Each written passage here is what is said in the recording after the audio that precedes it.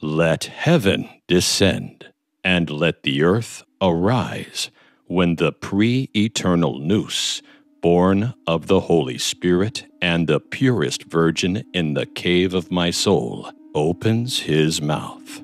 His words drip unto cemeteries, and ashes turn green and blossom. Those rejected by the world, who have also rejected the world, run to greet him. But those cherished by the world flee from him in terror. I and the Father are one. Before man was, I am. Thus speaks wisdom, born in your virginity, my soul.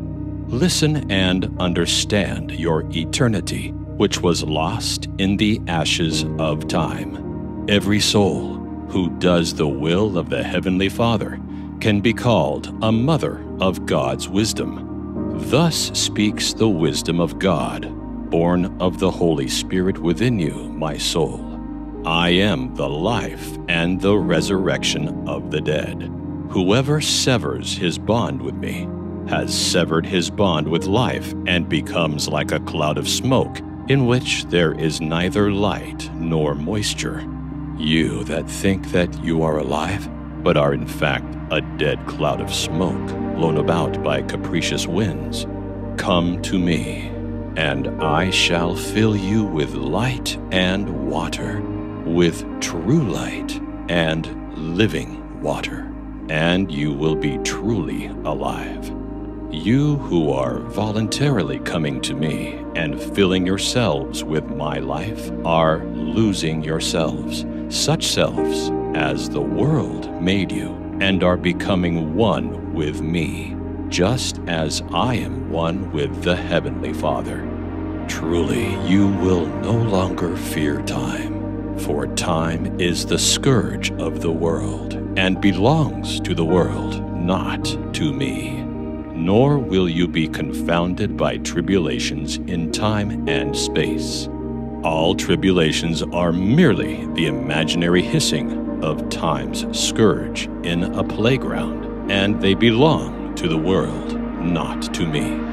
Peace I give you, peace which time cannot consume, peace which space cannot constrict, peace which even all the tribulations of the world cannot confound.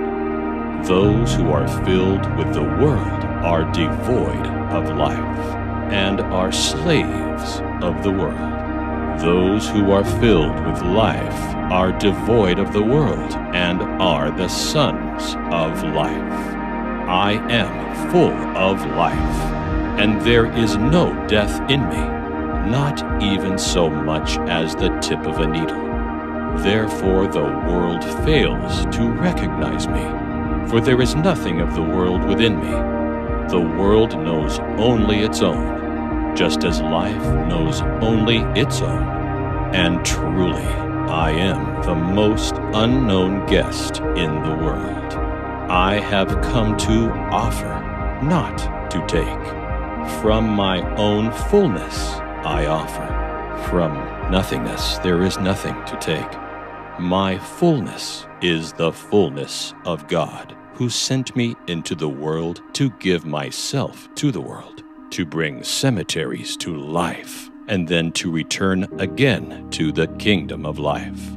I and life are one. Before Adam was, I am, and after Adam was, I am. O my soul, rise from the dead, while the one who can resurrect you is within you. Arise.